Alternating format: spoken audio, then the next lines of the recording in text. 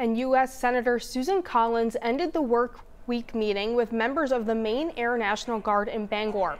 Senator Collins visited the 101st Air Refueling Wing and was joined by Secretary of the Air Force Frank Kendall. The Air National Guard base is located at the former Dow Air Force Base and plays a key role in refueling aircraft serving overseas. Collins said yesterday she's working to secure additional funding to build a new hangar that could support newer and larger refueling tanks that she hopes can be sent to Bangor. The KC-135 that is behind me is 50 years old. We need new tankers.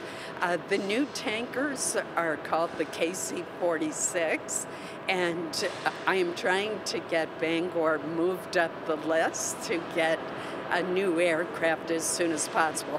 That's going to require the construction of a new hangar. Collins says she's working in the Appropriations Committee, hoping to include this funding in this year's budget.